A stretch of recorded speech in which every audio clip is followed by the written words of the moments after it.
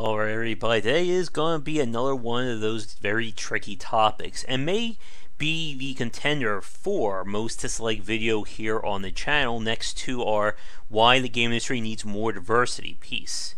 But the topic for today is an ever popular one.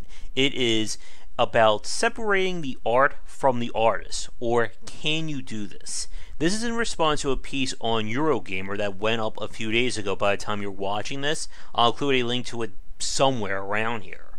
But the basic point of the article was discussing Lovecraft and the whole idea of the Lovecraftian theme, and stating that it's time for developers, writers, and any creative people to move away from Lovecraft due to H.P. Lovecraft's own beliefs. And let's stop things here for a second and get this out of the way. H.P. Lovecraft was a super racist. He was a mega racist and xenophobe, even for his day. There's no point in arguing against that, and if anyone wants to leave comments below demanding that I cite references or want to post pieces defending him, just stop watching this video right now. We're not arguing that point.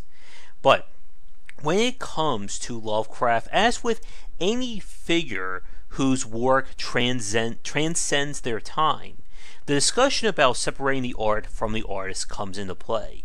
We've been seeing this a little bit more lately in the game industry, with developers of either indie to AAA titles who may say something either misogynistic, racist, and probably a few worse things. There were discussions regarding that Kingdom Come Deliverance game. There was a little bit of a hoopla over Subnautica, Battle Brothers, and I'm sure there are many more examples we can think of. But keeping this back with H.P. Lovecraft, as anyone who studies horror or science fiction knows, Lovecraft has become its own medium. It's the idea behind everybody's two-part sentence or two-part term, cosmic horror. The idea that the universe is a dark and scary place, and that there are things out there waiting to get us. And Lovecraft is the writer who popularized this with the Cthulhu mythos, the Dream, I forget the exact term for that, and of course elder gods like Cthulhu, Yog-Sothoth, and other ones which I'm probably never going to pronounce, and I'm sure most of you aren't. And Lovecraft, or the Lovecraftian themes, have become a element or a source of inspiration for many writers, filmmakers, TV show producers, and of course game developers. And we can see this either overtly, such as in games like, well, Dark Corners of the Earth, I think it was Cthulhu, Dark Corners of the Earth. We could see this in Darkest Dungeon, and we even see things with inspiration, such as everybody's favorite game, Eternal Darkness, Sanity's Requiem. And this is where things get very tricky when it comes to the Oracle, and again, to this idea of separating the art from the artist. It's very easy to discount things that you don't like or even care about them. If I get an announcement tomorrow that says that the NFL is being dissolved and football in the United States is going away forever, I'm not going to bat much of an eye there. I'm sure a lot of other people would. But when we talk about things that we enjoy or things that become a part of our own personal preferences, this is when things become very heated. There is that very famous adage, don't meet your heroes. And one of the reasons why things get so heated is that for a lot of people who prescribe to fandom and get really involved with something, it becomes a part of their own personality, their being. So if you really like something, then you must assume that the person who wrote it or created it must be like you. So when you hear stuff that's discrediting your favorite author, your favorite game developer, writer, you name it, then you naturally assume, well, if they're talking about that stuff to them, they must be thinking about that to myself because I like it. And we get the whole heated debate and whatnot from there. But when it comes to this whole discussion about separating the art from the artist, this is when things again get very heated, I guess. Because as we have seen with any cultural medium or platform or work of art that basically lives past the creator's life, it does take on a life of its own. It's why we still read works of fiction like Mary Shelley's Frankenstein, Lord of the Flies, Dr. Jekyll and Mr. Hyde, Greek mythology, any other mythology you can think of. And again, a lot of the stuff that has become great works of art existed in a time that things weren't so great, or the people who created them weren't exactly the best of people, even by that era standards. And it can be hard to separate the two. I've always said this, I've always believed this, that you cannot hold history to a modern lens. It's just, well, it just ends in madness, keeping with our theme for today. Now, going back to Lovecraft, again, when it comes to the idea of cosmic horror and a lot of what he wrote about, there are, of course, other authors, and he even took inspiration from other writers at his time. But his whole mythos that he's created has become a very rich and very wide canvas. With that said, of course, his exact work, of course, definitely delves into racist and xenophobic, tendencies. And again, there are many examples of it out there, and people who have written about him or knew him personally have talked about some of his beliefs there. But when it comes to the writer of the article, they basically felt that because Lovecraft was his way, it essentially taints the well of anything that has to do with the Lovecraftian mythos.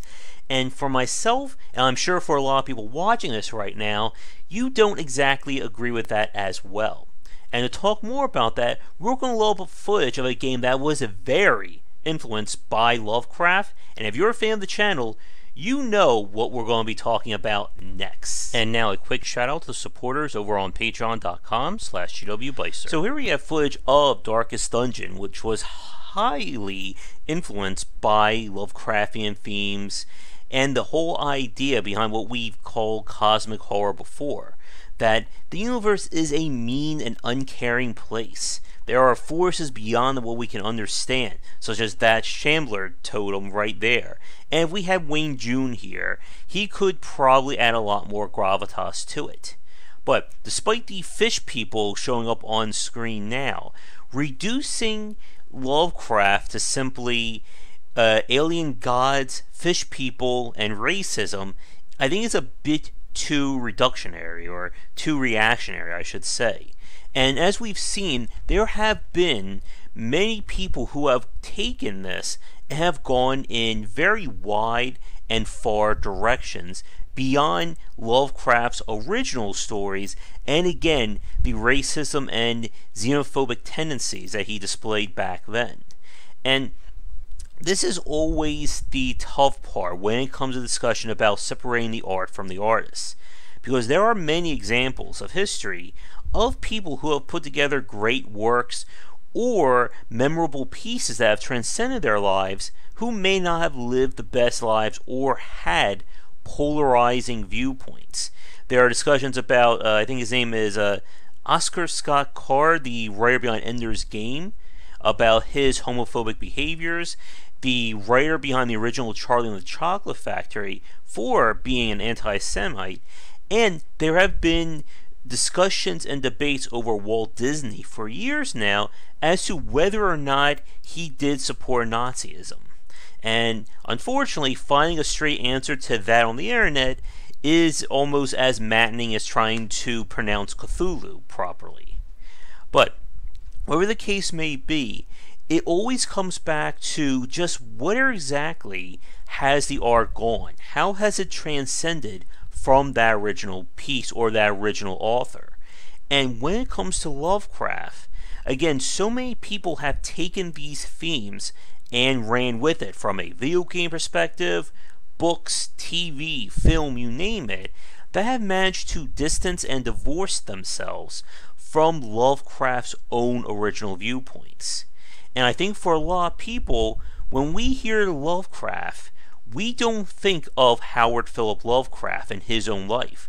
We think about the Cthulhu mythos. We think about cosmic horror and all the, avenues that you can explore within that. And like for myself, I would definitely say that Lovecraft as a theme, not as a person, has transcended the artist. But again, this is a topic that you can certainly hear strong thoughts from either viewpoint. But like I said, I don't agree with the original point of this article that because of Lovecraft's own views that it taints everything, even those beyond what he originally envisioned or touched. But I am sure there's going to be a lot of comments below talking about things either for or against this. But with that said, we're going to wrap things up here for today's Industry Insight. So again, when it comes to these topics, it's always hard to try and separate both the art from the artist and the fans from the piece as well. And it's something that is never easy to discuss. And as more things have come to light with famous actors and authors today, I'm sure this is not going to be the last time this discussion pops up. But thank you so much for watching today's video. Be sure to check out our Discord channel link below, and if you have a topic you'd like me to cover in a future video, please don't hesitate to get in touch. But check back for daily discussions on game design here, and on Game Wisdom, where we examine the art and science of games. Thanks for watching the video. If you enjoyed things, be sure to do all the liking and subscribing that the kids are doing these days. Check out our Discord channel link down below where we hang out and chat game design, and come back later tonight for our regular streamings. But that's it, and tune in for more great content here and on Game Wisdom, where we examine the art and science of games.